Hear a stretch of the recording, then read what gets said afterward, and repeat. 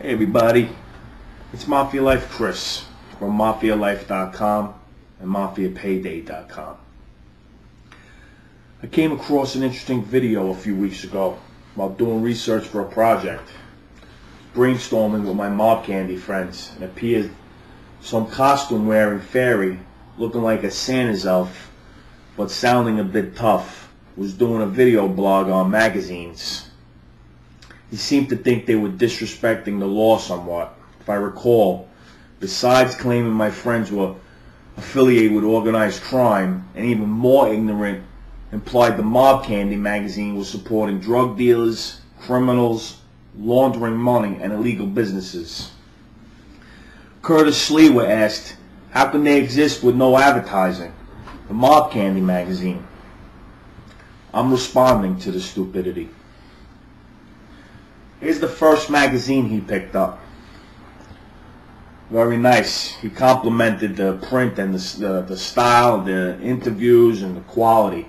And I appreciate that. But he said there were no ads. On the first page, there's a full page ad here.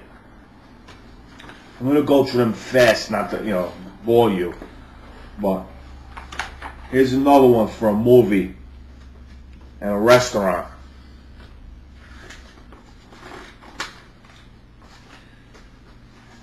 Here's another one for a TV show.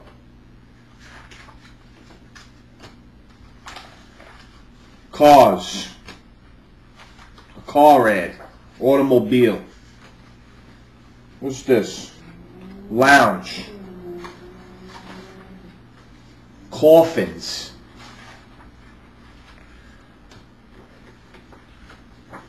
Merchandise.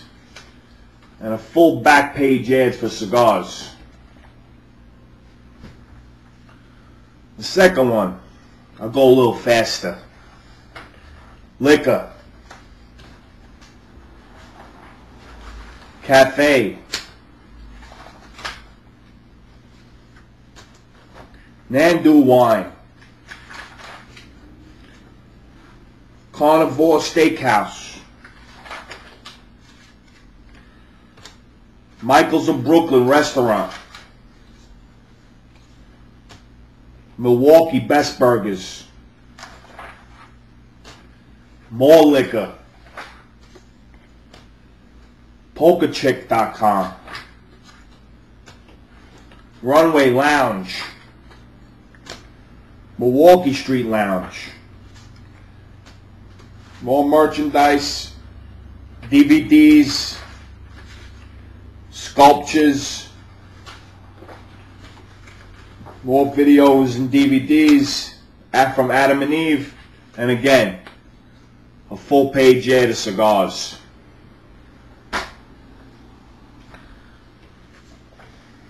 More liquor, repeat ads apparently. Designers, cigars, energy drinks. TV show again. Video games.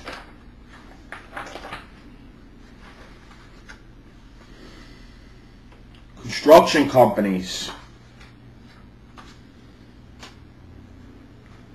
Choppers.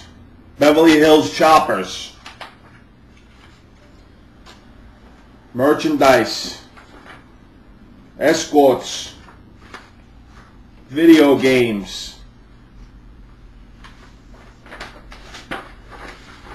cafes, and again, cigars. The fuck you talking about, man? This magazine was bred from blood, sweat, and tears from a very small group that fucking busted their ass every day. It doesn't support anything more than historical mob content, controversial politics discussions, the pleasures, entertainment, stories, and interviews geared towards the mob enthusiasts. You called your blog Street Smarts. What you should have called it was Street Stupidity. You're not fit to speak on smarts, street smarts, fact, the only time you should open your fat mouth is to eat. Do your research before you open your mouth, scumbag. You just opened the can of worms. You just pissed off Mafialife.com, MobCandyMag.com, MafiaPayday.com, DonRigoCigars.com, and most importantly, the owner of the Mob Candy magazine, Uncle Frankie.